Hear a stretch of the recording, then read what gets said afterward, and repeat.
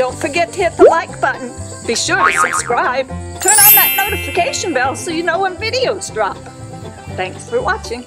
I'm standing on the edge of my property on the west end. And tonight, when Mrs. Peacock and I were having our supper at 5 p.m. approximately, our house had a major rumble. I thought our house was exploding. We had no idea what was going on. I rushed outside as fast as I could with my other camera, and I was walking down this path right here where I'm pointing, and I walked right out here to this spot, and all of a sudden, out of that corn came a helicopter within feet above that corn, right from where I was standing. I had no idea what that was. To make it even worse, he was spraying some sort of farm pesticide. I'm speculating right now that it's a fungicide, since that's what they're saying they're spraying on corns, because a little moisture in the air, and they're worried that their poor corn is going to have some kind of fungus on it. You know what? They've been having corn in Iowa since way before all of us were born, and it worked out back then, and it's going to work out just fine.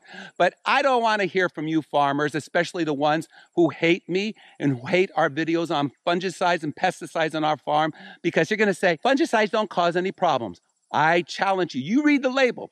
They do cause problems. Fungicides do kill and destroy and defoliate apple trees. I have never been more livid in my entire life. I've had it.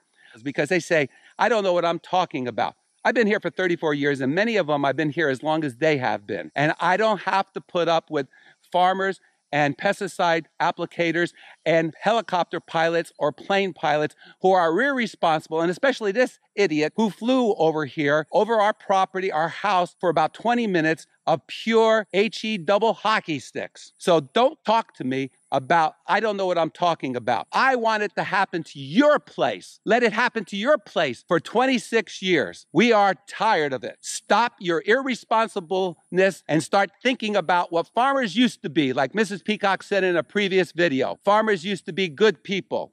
They used to worry about their neighbors. These farmers don't care about their neighbors.